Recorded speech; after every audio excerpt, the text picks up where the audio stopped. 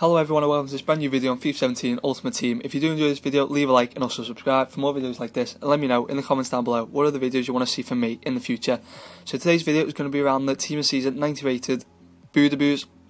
As you can see on the screen are some of his in-game stats. He does have 92 stamina, 85 sprint speed, 84 acceleration, 92 agility, 85 balance, 90 vision.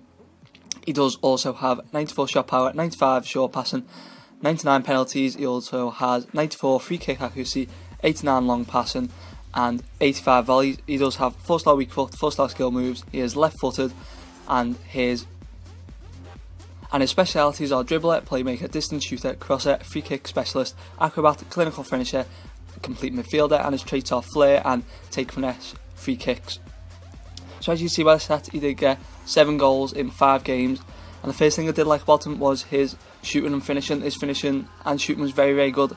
Sometimes when he was one-on-one, because of that low composure, he would miss it, but the majority of the time he was very good at finishing, especially on that left foot, putting it top corner. I wouldn't recommend taking finesse shots with him. They did work with Wagner Love in my previous play review, but with BOUDEBOUZ it didn't really work. It might be a change in the gameplay, but didn't work this time. Another thing I did like about him was his short passing. He did dominate that cam spot with his short passing to the striker and the left wing and right wing. I have got a clip in the highlight that is a very, very good pass to Lucas in this gameplay that I did get. Another thing I did like about him was his pace. He did have that quick burst of pace, as you can see in the clip, that took him away from the defender and got him through on goal, and he did that all the way through the 5 games that I did play with him. He was very, very good at doing that.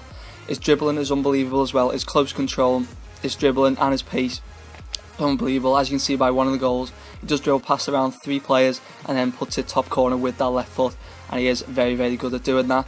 He was also quite strong. He did feel stronger than 76 strength, which was good, as he would just shrug off the defenders when he was through on goal and easily find the pass or the shot, and was very, very good.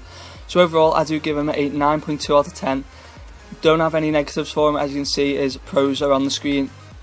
And that's going to be it for this video. If you did enjoy it, leave a like, subscribe for more videos like this. Thanks for watching, and I'll see you all next time.